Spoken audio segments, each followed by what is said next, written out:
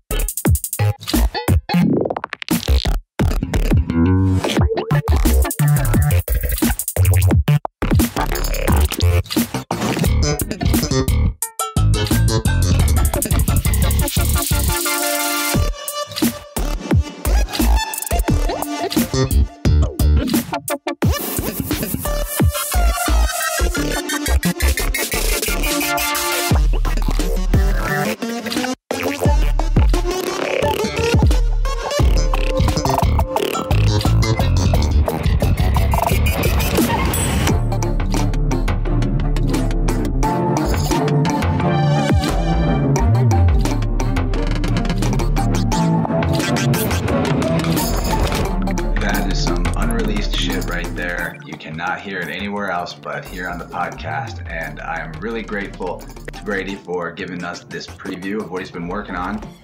And really the question that comes to mind is, how is someone at the tender young age of 20 managing to have such mastery over a craft like producing electronic music?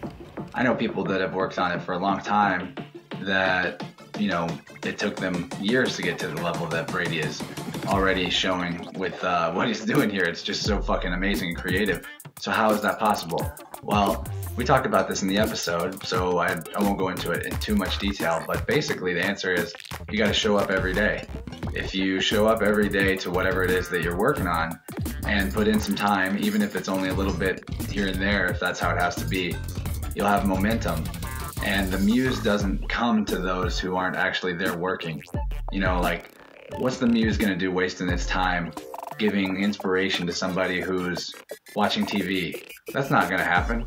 They're gonna give inspiration to the person that's sitting at their computer working on their music, or sitting at their easel and painting, or standing, I guess you don't have to sit, or working on writing a book, or there's so many things that the muse can come to you for if you're actually there in the moment. And that's also brings me to my next point. If you don't have something like that that's building up daily momentum in your life and taking you towards a higher level of mastery, why don't you look at your life as that which you're creating, the thing that you're putting work into? Not just your life like going to a job or, you know, like keeping yourself alive. I'm talking about making the changes that are necessary to optimize your experience. And those type of things require daily steps in the right direction. So one step that I just recently took, and that's why I'm even talking about this, I got a new shower head. And it seems like a small thing, but I'd like to encourage you guys to consider doing the same thing. This shower head that I got, let me look at what it's called here. It is Sprite HO2-WH-M universal shower filter and 3-setting shower head. Only $30 on Amazon. I'm going to link to that in the episode description. And it's $20 off from its normal price of $50. The reason why getting a shower head like this would count as optimizing your life or improving yourself would be because it's going to filter out chlorine, pharmaceuticals, bacteria, all kinds of stuff that's hard on your body. And whenever you take a shower, you're actually taking in a great deal of chlorine because it vaporizes from the hot water, and you're actually inhaling it, and it's going in through your skin pores because they're opened up because of the heat. All in all, it's just not a good idea to take a hot shower with city water. But almost all of us are doing that, except those of us that are lucky enough to be like out on a well or something, or to have some sort of advanced filtration going on in their home. So anyway, I'm just bringing this up in case any of you have thought about purifying your water situation beyond just what you're drinking. Of course, I'm not drinking city water, but I've been taking showers in it for a while, I guess like several years, and there's fluoride in that, there's chlorine, there's, like I said, pharmaceuticals, so it just seems like a really easy choice to spend $30 and get something that I won't have to replace the filter for about a year, although I might replace it earlier than that just to play it safe. Anyway, I'll let you know how it goes installing that, and like I said, I've linked to it in the episode description, just in case any of you out there are thinking, hey, that's a good idea and that's a good deal, and I'd like to take in less toxic chemicals to my body. And there you go, that's one step for your day towards manifesting a better self or a better you, creating the life that is best for you, that you want. And so anyway, let's listen to a little bit more of Brady's music here. I swear I can't get enough of his music. I've been listening to it nonstop.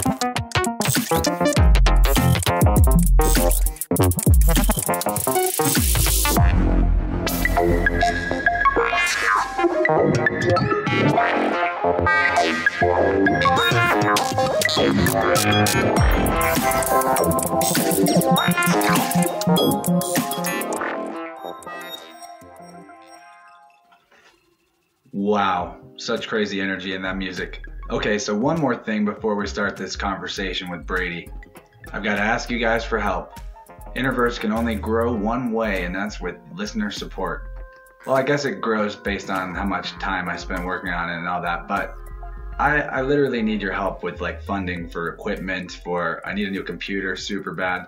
Although, I think you might remember me in a previous episode whining about how my sound card was broken and all that. No, I fixed it. It's good. My computer's running better than ever, guys, and even though it's like a 3-year-old laptop, but still, I would be able to make some really cool shit if I had a better computer, especially when it comes to graphics and video, and I would definitely put it to good use making artwork and making this podcast better. And I probably wouldn't get a computer first now that I've got my laptop in better working order. I know that I need more audio equipment, though, to make sure that this podcast sounds better and better every episode. I know sometimes it actually sounds a little worse than the previous episode because I make serious fuck-ups here and there. But hey, I'm learning this as I go. It is fun, and I recommend you start a podcast too. I don't know what yours should be about, though. Only you know that. Anyway, please support me on Patreon. That's what I was meaning to ask.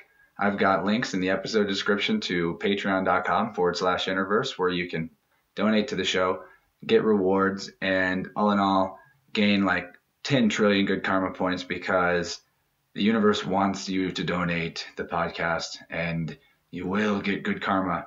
Actually, I can't promise that, but you will make me happy and I will maybe give you some cool shit depending on what you sign up for, or maybe not. Who knows? You guys are great. Your listening is support enough. And if you want to support in a free way, just tell somebody that you think would like the show about it and be like, hey, I know this podcast where they talk about everything random and there's really no point. It's great. And I'll appreciate your help. Let's move on to the talk with Brady. Make sure you stick around at the end and hear the last song called Whiskers that I'm going to play. Like I said, it's exclusive. He hasn't released this yet anywhere. And make sure you also go follow him on SoundCloud or YouTube's or whatever. Just like him on Facebook. Make sure you're paying attention to this kid because he is a fucking brilliant mastermind and you're going to enjoy whatever it is he's getting up to. Whether it's his band or his produced music or his solo live looping shit, it's all good. So, here we go. Let's talk to Brady. Hakuna Matata and shit. I love you all. Thanks for listening. I hope you have a good time.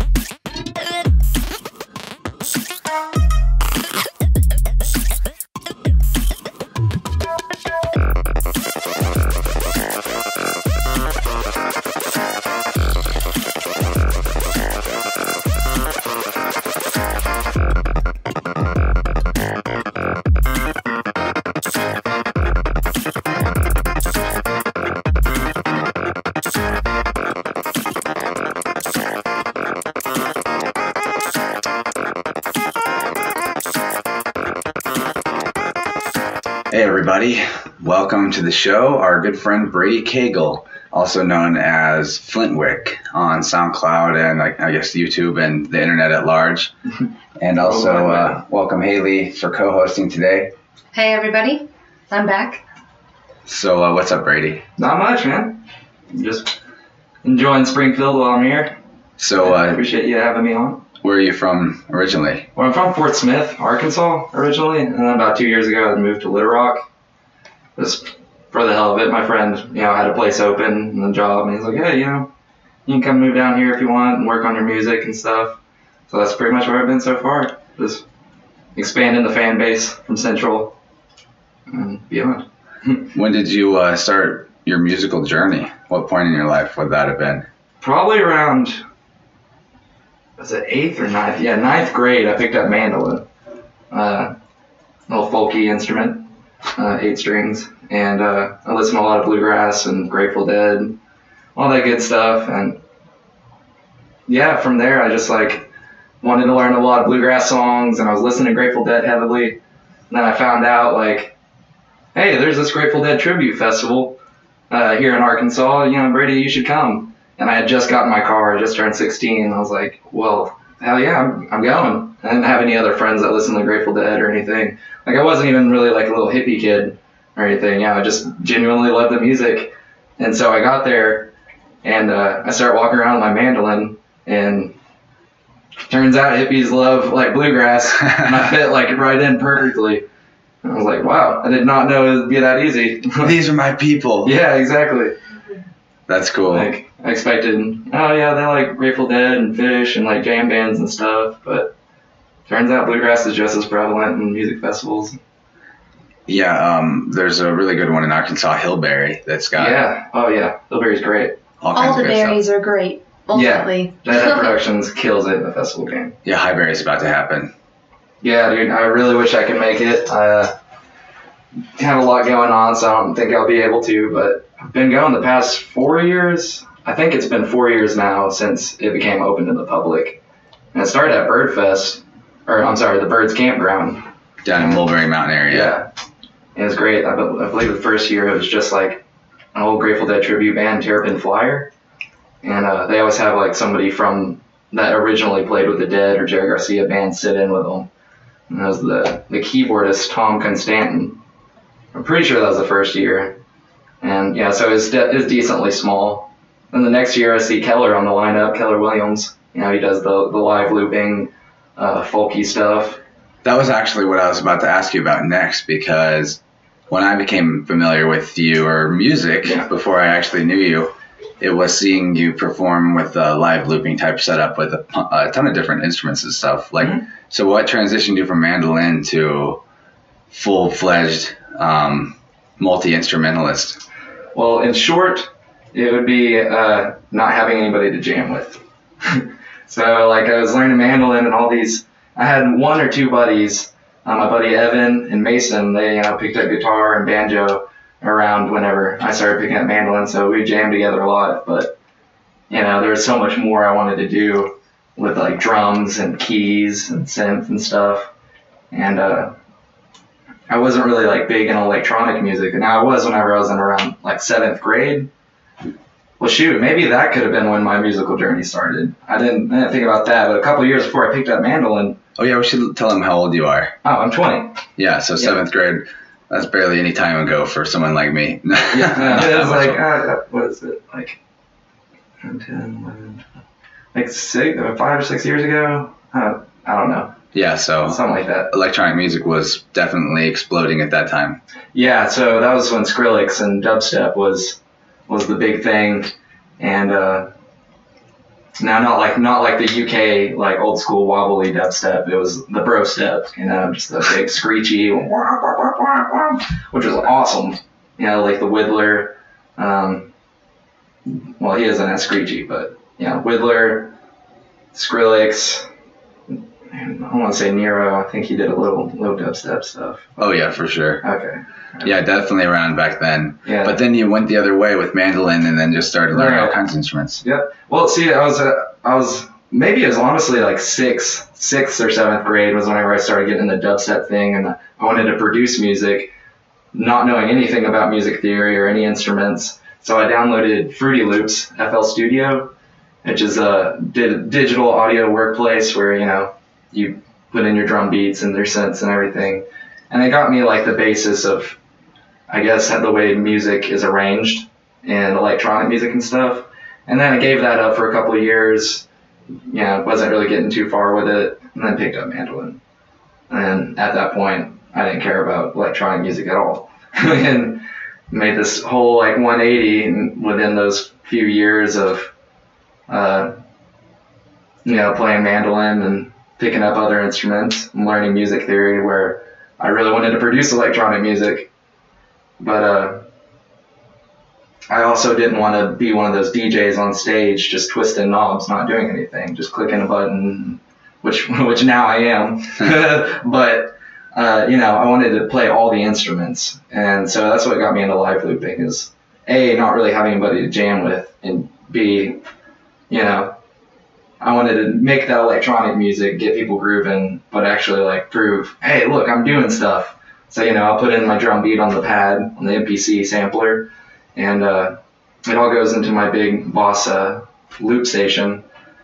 And, like that, the loop station itself has been through many changes. Like my first drum machine was some like vintage, cheap little Alesis drum machine that I'd put the beats in and sound real janky and like 80s-esque, and just a microKORG synthesizer and my electric mandolin.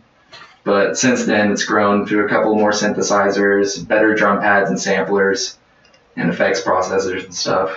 And so I started touring, well, not touring, but playing shows around Arkansas and Missouri as Brady Cagle, my name, for the live looping. And I've been doing that for a couple of years and getting the fan base growing.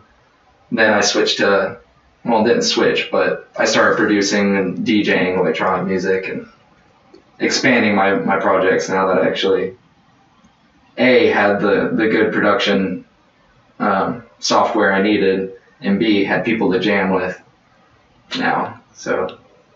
Oh yeah, you have a band now, right? Yeah, right. Yeah, now I'm with Deep Sequence. It's a progressive funk fusion band that I got going in Little Rock.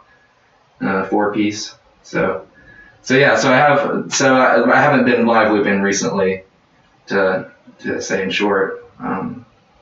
Yeah, just got so much going on between producing and DJing and actually jamming on the keys and stuff. I play keyboard in the funk band. But yeah. Do you have any recorded stuff from that band right now? No, I do not. We have videos of like live feeds and stuff on Facebook, but we're actually currently in the studio making a demo. We're working on it at least. That way we can book shows around the area and stuff. And yeah, I'm really proud of that. I can't wait to show it to people. So you're kind of interested in just doing it all, right? Yeah, exactly. Why focus on just one thing? Yeah.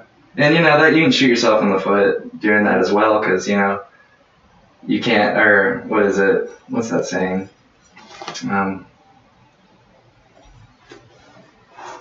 You can only have one master, or I don't know. So basically, if you try to do a little bit of everything, you're not going to be too great at one thing in particular. But that's bad news for me. Yeah, explains my life. But I don't think that's always the case necessarily. But yeah, I think going in multiple directions can cause synergies later down the road. Like you might feel that the things you're into are not convergent, but they might reconverge later for you. Right. I don't know. It's kind of a balance thing, because on the flip side of, I think I know what saying you're talking about. I don't know what it is, but there's the other saying, don't put all your eggs in one basket. So it's like the balance between obsessing over one thing and not allowing yourself to see any windows that open in other areas of your life, and then kind of spreading your energy out amongst a couple of your interests too. So it's probably like somewhere in the middle, I guess. Right. Yeah, strike that balance. Yeah, that's actually what we were talking about when we were listening to some of the new music you're working on. One of the things about it that I find to be really mature about your production style is your light-dark balance, or like silence and noise. Right. Hard and squishy. Yeah, I was going to say soft, but I was like, no, it's more like squishy. Squishy, yeah. There you go. Sometimes it crunches a little. Yeah, when you squish it. Squeaky. Yeah, it's really organic sounds though. Right. You were telling us a little bit about your process and how you're moving away from even sampling stuff and just making your own sounds completely. But I'll actually say that I kind of enjoy really clever use of sampling, don't you, Haley? Oh yeah. I think absolutely. That's another balance thing. Like your own sounds sound great, but using sort of some of both, I think, gives so much more freedom. Now the I still use like all the samples of the knocks and shaking and all that, and like coins and stuff. I don't make those from scratch. Now the synths is what I meant, like the bass sounds and like the actual synthesizer sounds. I try to make from scratch mostly.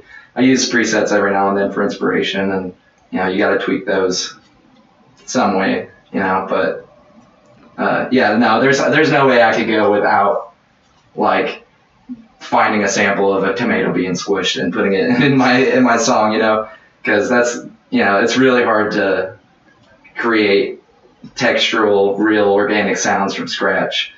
Now that is one way I get some of the sounds I do. Like for the most part, for like the really squishy and watery things, it is like a tomato being squished. Like I have like a big old pack just full of like 100 different sounds of somebody squishing a tomato, and you can layer that on things and add that like squishy texture, and even make bass sounds out of it.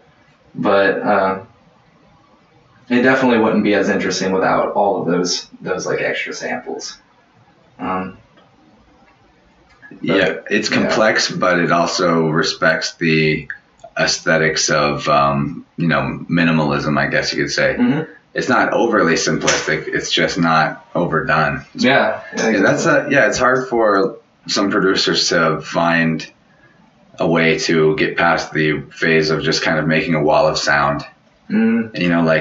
That's music is all about time and the structure that exists between the notes. And when people get real crazy with layering, they can make some awesome sounds, but sometimes a song is just sort of like one continuous wave of. And that doesn't mean there's a wrong way to make music either. It's just right, of course. I like the aesthetics of how you're doing things. It's really great for flow arts. We were just having a staff and poi session out in the living room. Blowing it down.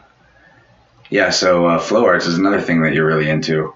Yeah, I picked up the dragon staff about a year ago, and I haven't gotten too like serious with it, but a year of having a prop laying around, you're gonna practice enough.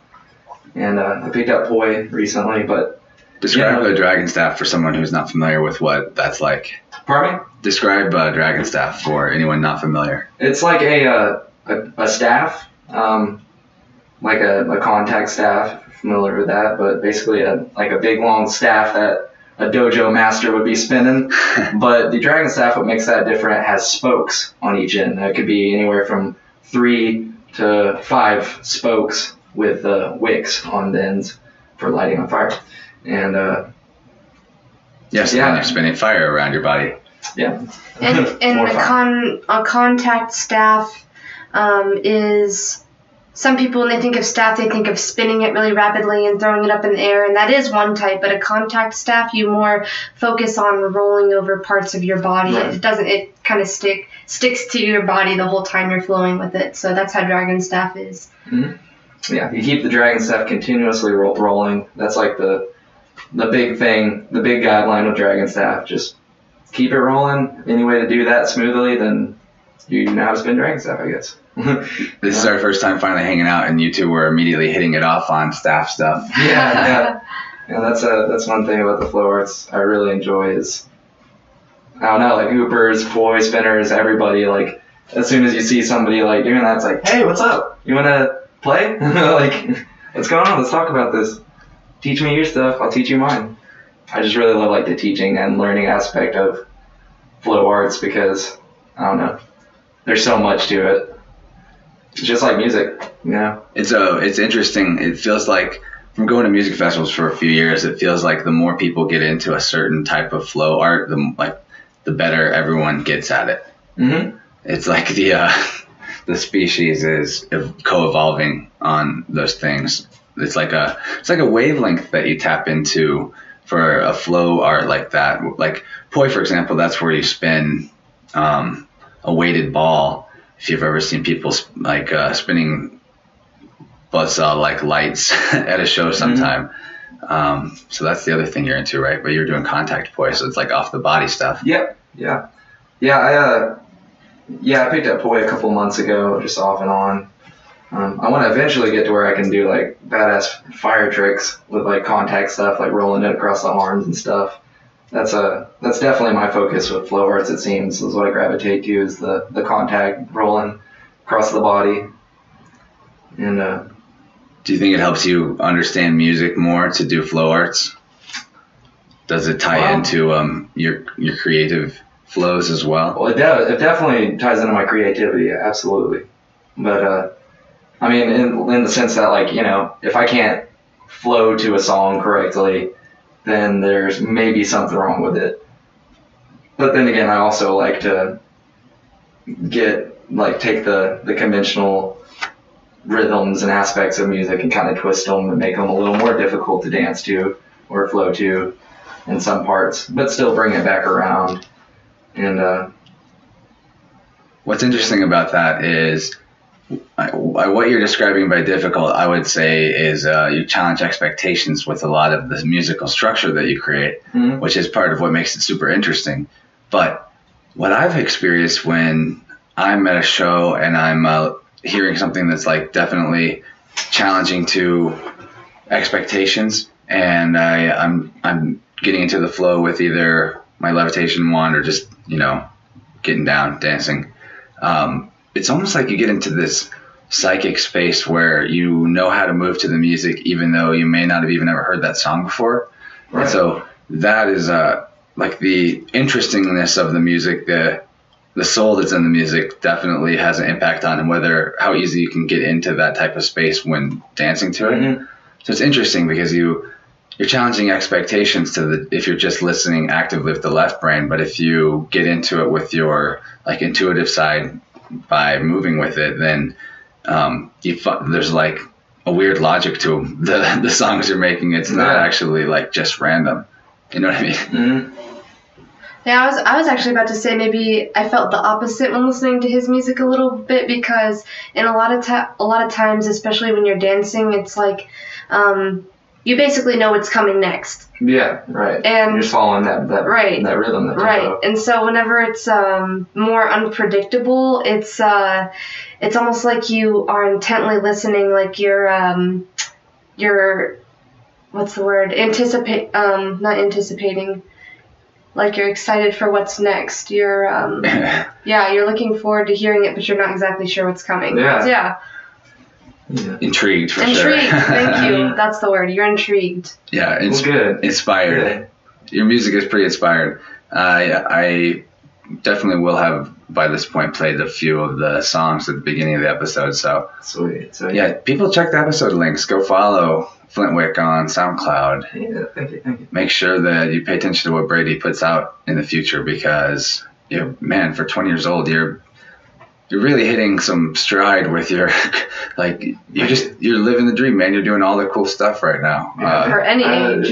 That's why I wanted to have you on here, because I feel like anybody that has their priorities that straight, which is just like be happy, make cool shit. That's, man. Be happy, make cool shit. We all need to be on your level. Mm-hmm. Well, there's a lot of work that goes into it, and once you make that, like, look at it, like, the way I look at it is I didn't go to college, so basically it's like spend these years as if it's building up for your career, and then once you reach this certain point, it's like, all right, this is my career now. In college, you're constantly working, and then by the end of it, you have your degree, and then you can start your career.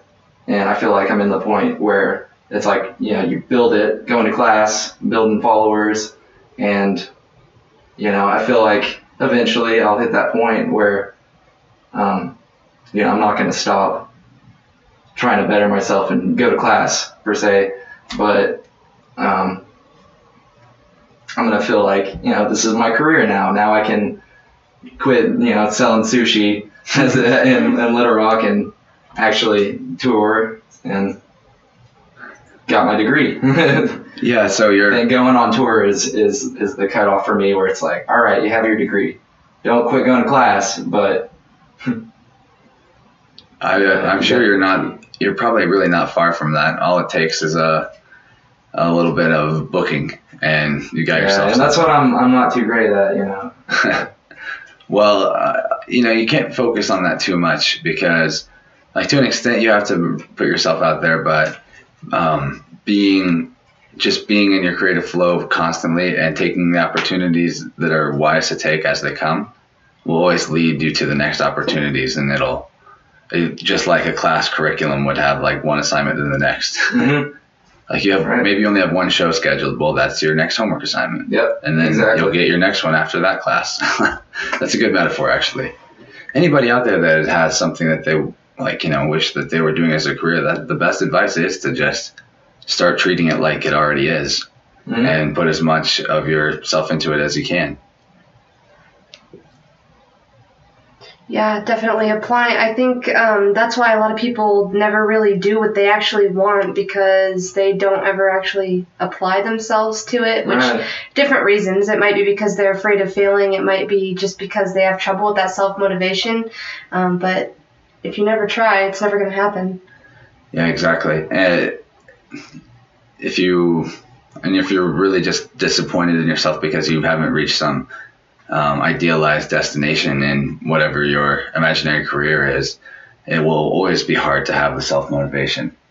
It's really about mm-hmm. becoming happy, being in the flow of the thing itself, and then it doesn't really matter what part of the stream you're at, whether it's like downstream where you've developed this really far, or you're near the beginning where you're just learning a lot. It's the same process applies the whole way through. Mm-hmm. You're just taking in information, processing, and putting out information in the form of whatever it is that you want to make, and whatever it is that you're, going more deeply into. It could be anything. Maybe it's like you really like to sew people underpants, and so you really only sew it for your family and friends, but now you're thinking maybe you could start a business here. Yeah, maybe sew underpants for dogs or something.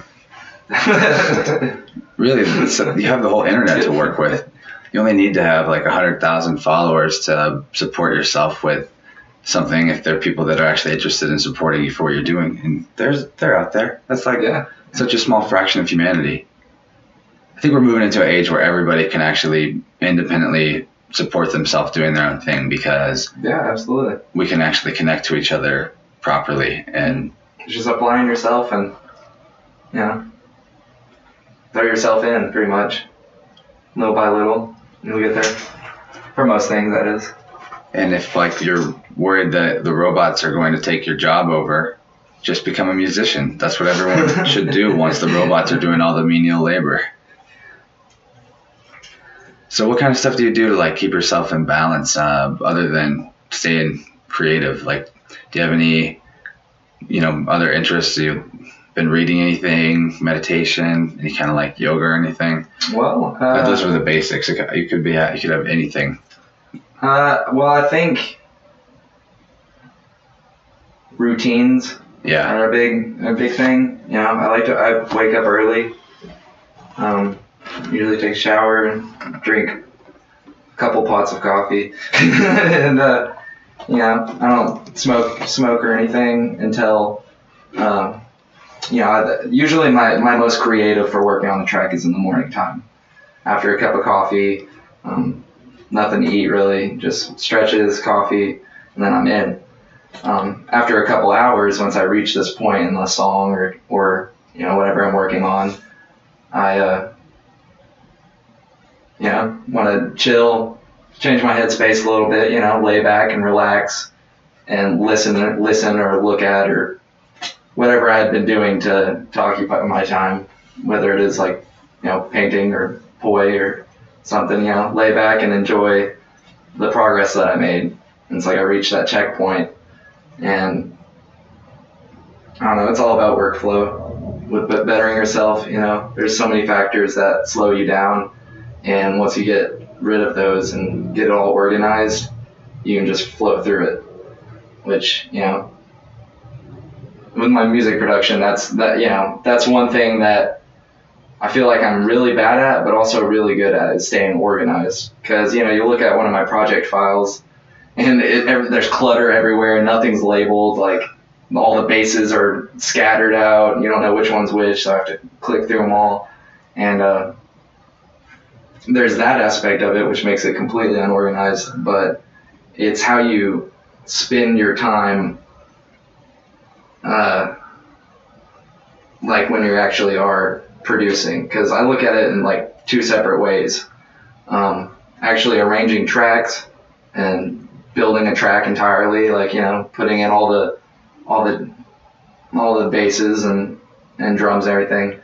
That's whenever I'm at my most creative, I work on that. Whenever I'm not feeling motivated or creative, I work on the minuscule things that make it easier for whenever I am creative. Like just playing around on the computer, like making random sounds, not working on a track, not focusing on my art. Like, think of it like painting. Like, you really feel like painting, and you go into your art room and you just see your big old portrait that you've been working on, and you're just like, I don't really know what to add here. I'm not feeling it, but I want to paint. So normally you just put down the paintbrush and go find something else. But my idea is there's the arranging, the painting it, and then there's also the whole practice part. So rather than putting down the paintbrush and doing something, like, you don't even have to start a new project, but, go over to another canvas and maybe work on just making waves or something. I don't know. It depends what you're painting or music you're making, but you just doodle, basically. Like, I doodle with my music whenever I'm not feeling motivated, because it makes you better for whenever you are motivated and you're in the zone. That way you can just go through and blow through it, because one thing that will really mess you up with a painting or a composition is spending too much time on all the little things while you're really in the mood. So you're over here, like, I don't know, like you're arranging something, you hear a cool sound, and like kind of want to expand on that sound, or maybe just experiment with it for a bit, and then you'll get lost in like an hour, just like for like an hour, like doing something else within the track that you know, could have been spent, I don't know. Yeah, you'll end up getting tired of a track before it's like halfway done because you've spent so much time on like all the small things, where that should just be a complete other area of production. That makes a lot of sense. I'm sure that would apply to a ton of different things. Yeah, like video editing too. Yeah, I think that's kind of like how he used painting as a comparison. Pretty much any art style or expression is, I would say that's applicable to any expression. Cooking. Yeah. Yeah. You don't feel like cooking a meal and make some oils. Like work on your, I don't know. I don't know. Chop up some herbs and put them in some olive oil or something. I don't know. Get it prepared for whenever you do feel like cooking. You know, when you have that inspiration. That way it's easier. You don't have to spend time cutting chives for 30 minutes. I don't know. It can be applied to so many different things. Yeah. Well prepared human is a successful human. Yeah, absolutely. But that's also a momentum thing that you're describing. Just like keeping up your momentum. Flow. It's like, man, those are some wise words of advice. That was like worth recording a podcast just for that. I'm glad. Yeah. So, since you live out in beautiful Arkansas, does that mean you get out to nature quite a bit? Yeah. Well, see, whenever the weather is like really nice, see, Arkansas is like constantly shifting, and it's either way too muggy or too damn hot to do anything, or not unlike here in Missouri. Or really, yeah. Or just way too rainy. But yeah, I do go out, and you know, I like flowing outside a lot, but I also find myself stuck inside too much, because that's one thing about being a at-home electronic music producer, at least, is I spend so much time just staring at a screen.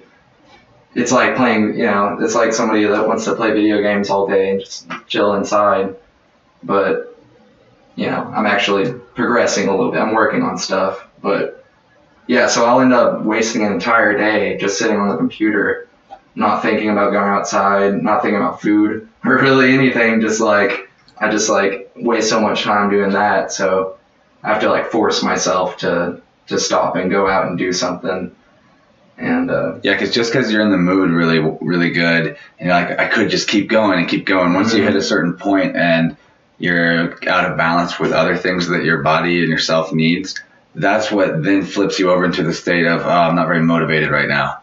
Right. But if you do fall in that state, you've got a strategy, which is just organize shit or just fuck around. Yeah. Because you do have to dedicate time to just fucking around in life. You absolutely have to. Because whenever you're like in the middle of your project and you start fucking around in the middle, you lose interest as a whole, like eventually. Not necessarily like always, but you know. That's happened to me with painting and drawing before, for sure. Exactly. Mm-hmm. Well, yeah, applies to so many things. Well, yeah, so you do get outside a little bit. Yeah, I like crystal digging a lot. We're really close to Hot Springs, Arkansas, where quartz crystals are quite abundant. And me and my buddy Jake will go out there and come back with buckets full of beautiful quartz. But yeah, you can go to the lake every now and then. But Little Rock isn't the prettiest, I guess, of Arkansas. Mulberry being my favorite, of course. Yeah, the good old Ozark Mountains. Mm-hmm. Famous. And going to festivals so often, it's just like forces you to be out in that nature, forces you to put down the computer for once. That was what I wanted to ask you about also, was a little bit more about how getting into like the music scene itself and that community influenced you towards, did that influence you towards actually wanting to be a performer, or were you already kind of thinking you wanted to go that way, or did it just boost you? Yeah, I think I always, in the back of my head, kind of wanted to be a performer. Now, I've always, growing up my whole life, I've been quite introverted, and never crossed my mind to be on a stage in front of people and have things rely on me and, I don't know, get embarrassed so easily.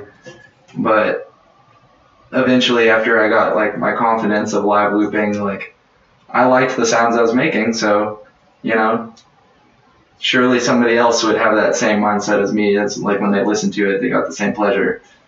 So in the beginning, I probably wasn't too destined to perform. But after going to shows, and I've always been a dancer. I always loved getting up in the crowd and dancing real hard. Really show appreciation for the music, feel the music, and that joy, that paradise that you get in the dance floor, where you're just surrounded by sound. You don't have to worry about anything. You don't have to think about anything. You just flow and dance and watch the performance and enjoy it for what it is. And being in that position so many times and moving and dancing so much, it just made me think, like, gosh, looking up at them on stage, like, they are forcing people to make their booty shake. Like, they're making booty shake by making music. And I was so down for that, and it's like, wow, it's really powerful. And I like that a lot, that aspect. So yeah, it's like you're like a wizard up there. Yeah, you've done it to me before. Thank you. A wizard. You performed at Alter Festival, and that was my first time seeing your Flintwick set, and I didn't even have the knowledge that you were Flintwick. Really? Yeah. That's sweet. I was like, oh shit, that's Brady. Because in my mind, you were just doing the looping stuff. Yeah. I didn't know how much game you had with the producing, and I had no idea you had the influences that you did electronically. Like, who are some of your influences? Well, number one, I'd say Zebler and Canty Experience. Their sound design and Canty's sound design is out of this world. It's beautiful, masterpiece. And of course, their visuals are also just insane. If you haven't seen them, please see Zebler and Canty Experience. It's mind blowing. But besides that they were my big, like, trap, twerk, psychedelic bass influences. But as far as, like, down tempo stuff, Emancipator, Aether, or Ether, I don't know how to pronounce it. It's Aether. I think it's Ether. Yeah, sure. It's Ether. He's very, very influential to my down tempo stuff. Very textural. That definitely one of the first that I heard use all those, like, textures and organic sounds that, like, really influenced me. And Emancipator has, like, a good variety of instruments, right? Yeah, super chill, acoustic stuff, and violin as well. I really like the violin in it. And the floozies. So if I was to describe my sound to somebody using other artists thrown up in a blender, it'd be I'd like to think it's Zebler and Canty, the floozies, a little bit of Ether.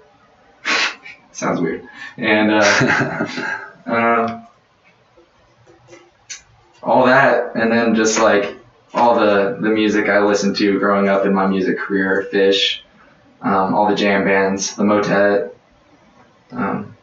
Victor Wooten, Les Claypool, all that just kind of thrown into a blender and zoomed up. Also Mr. Bill. Mr. Bill is a huge influence in my sound design and glitchy stuff.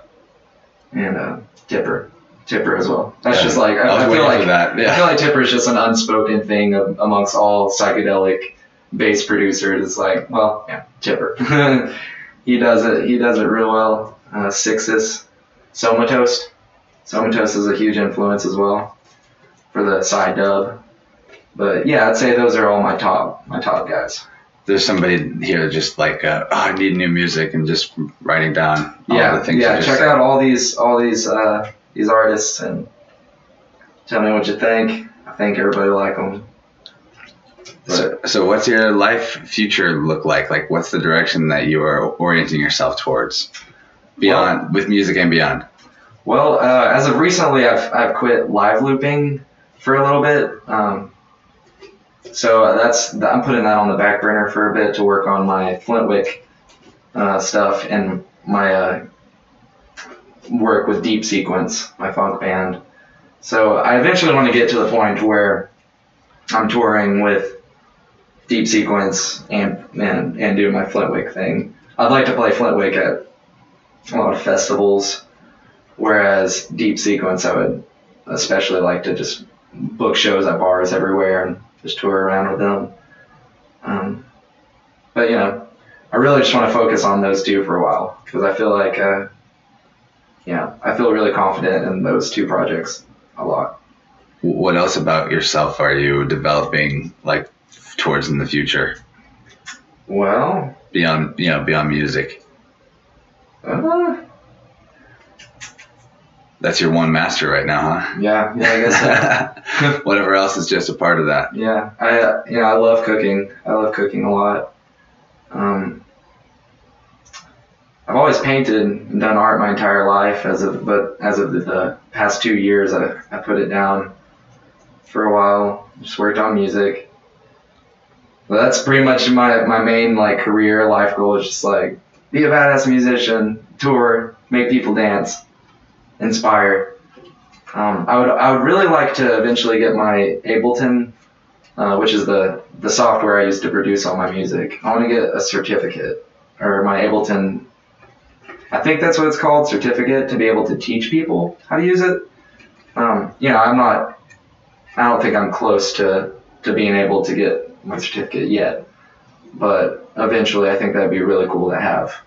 So whenever I'm in between playing shows, do Ableton workshops and classes and do that, because I love teaching. I love teaching a lot, whether it's cooking, spinning poi, or music. But yeah, that's pretty much my goal. Just make music a career, enjoy life, travel, go out of the States for once. We have to go overseas. Or to another country at all. Go to Envision Festival. Zebler builds stages there. Yeah. I saw a Snapchat of the stage Zebler built. It was so beautiful. So beautiful. So what kind of places are you going to travel first? That's difficult. I would really like to go to like France for no particular reason. I just like really want to see that culture, Sounds fancy. That's why. I would say. I like cheese a lot, so. So does Haley. No. Cheese. No. That's not true. Quite the opposite. Cheese. She's a cheese. Yogurt and cream. Are you vegan, Haley? No. Oh, okay. No. You just don't like cheese? No, I don't like cheese at all. I don't eat dairy. I'm pretty strict about not eating dairy, but I have always loved the taste of like yogurt and cream cheese, sour cream, all that I've always loved, but I don't eat it anymore. I haven't for like a couple years, but I never liked cheese. Yeah. I'm a cheese addict.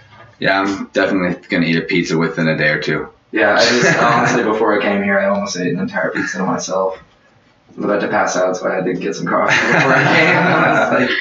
Well, you've done great. Like, sometimes it's not easy to get people to really open up and just talk at length about themselves, and that's been a cool thing about you, man. You've had a very, very large amount to say, both with your music and like in this talk so far. Well, I appreciate it, man. It's something I've really worked on in the past few years. It's being able to respond, with more than one or two words. So what's like? Here's a good question. What is reality? What is reality? Yeah, what is reality? I guess everything in this physical realm, like what that I'm a part of. I don't know. That's some deep shit. Yeah. Why? How's it here and why? What's the cause of reality to you? Cause of reality. I guess just to, I don't know, experience it, not try to change it. I couldn't. That's deep for me. I'm sorry. That's what flow is about then, like getting out of the way of certain things and moving with other things. Yeah, definitely. That's what I think. Keep your momentum going. Don't get stalled in one spot for too long. Is that why? Are you looking to move soon? Is that true? No, I'm not really. I have no idea where I would move right now. Little Rock's good to me. Yeah, I don't spend too much time in Little Rock one day. But, yeah, I travel enough. It's just a good central location. And plus, my funk band is there. So I do plan on staying around them for as long as I can, get that working and going with the flow. Do you have any gigs coming up anywhere? Yeah, July 8th, I'm actually going to be coming to Springfield, playing a show with Cadella and My Own Eyes. Oh, that'll be really good. Oh, yeah. Both of those, I've put their music on the podcast multiple times. Yeah, they're both great musicians, great people, good buddies. That'll be one to see. Do you have anything coming up with your band right now? Yeah, where are we playing? Yeah, we're playing at this, on June 23rd in Little Rock. We're playing at a after party to this like overnight festival thing called Optica Initium. So we're playing the after party at Aphrodisia Studios there. So that'd be cool. Cool. I'll have links to your pages and links to the upcoming shows right there. Sweet. Awesome. Yeah, because I know there's some Arkansas fam that listen to this, so they might come check it out. Yeah, I hope so. What up, Arkansas fam? Have you ever thought about setting up a Patreon before? A what? A Patreon? I don't know what that is. Oh, wow. Okay, well, I talk about it on here a lot because I've got one. But this is something that I think that you might be interested in doing. You can set up a deal where through this website, Patreon, you're able to have people pledge support to you. And you can, in return, give them access to stuff that wouldn't otherwise be released. Huh. And you can tier it based on how much they pledge. That's what, give them different things for different levels of support. Mm-hmm. So for a musician, a lot of them use it to let people have access to works in progress that they don't get posted anywhere else, or that'd be sweet. Give them early access to songs that are done, or just like behind the scenes studio stuff, or ask them, do a poll and ask people their opinion, and like different. You can set it up however you want, and you could even set it up to be where if you people could pledge to just give you $1 per track when you release a track, and then they get to download it. There's a ton of different ways. Yeah, that's awesome. Yeah, you need to send me a link to that for sure, because okay. Definitely need all the support. Yeah, I highly recommend you get that set up. Pardon me? I highly recommend you get that set up because just like once it's there, people will use it if you talk about it and make it a thing. Like you can put a little bit of energy into that, and a lot of energy will sprout out of it. Absolutely. Because people want to support awesome young dudes like you. Mm-hmm. Well, good. Hit me with all that support, y'all, please. I need some. We'll share it when you have it set up. Yeah, please. Thank you. Maybe you can make him a Patreon video, Haley. Oh, yeah, that would be cool. Sweet. You get a little introductory video that you can post, and it's just kind of like a briefing about who you are and what your Patreon, what they would be supporting by pledging to your Patreon. Yeah. Awesome. Yeah, we could easily, next time you're in town, we could knock that out in like a few hours, I'm sure. That'd be sweet. I'd appreciate that a lot. That'd be very cool. Yeah. Sweet, man. Mm-hmm. Well, guys, is there anything you guys want to say to the people? Well, I appreciate you having me on the show. And appreciate all the listeners, and hope you check out my music and let me know how you like it, and come out to all the shows, show some support. My only message is to definitely check out his music, because as was featured in the episode, that's not you just have to listen to more than just 2 songs. You have to get into it a little bit. So go check out the SoundCloud for sure, the YouTube, whatever you like best. Bending Phrases is the name of the mix. Just listen to that, and you really do want to listen to all of it, because there's such a range of stuff that happens throughout from track to track. It's not like it's great. You're one of those artists that has a unique style, but it's not all the same sounds, not all the same structures at all. It takes you on a fucking journey. Yeah, exactly. That's funky as hell. Yeah. Also. And that's one thing I really want to translate in my to my live shows, is that you're so used to DJs just going from drop to drop to drop, but I like to have like those long weird chord sequences in between, you know, and like really change things up, and then like till like you almost forget that there's going to be like a big old drop at some point, and then it actually builds you up a lot better than building up, going down, building up, going down. You can only do that for so long. Yeah, defying expectations. That's what makes things interesting. Mm-hmm. That's what I'm going to call the episode. Sounds good to me. Sure. Yeah. Defying expectations. That's the key to originality in my book. Yeah, but it helps to like be really well versed with what you're doing so that you understand what the expectations are too. Mm-hmm. I agree. Sweet. Well, thanks for coming on the show, Brady. Yeah, thanks for having me, man. Let's go outside and play with flow toys. Let's do it. All right, see you guys next week. Bye.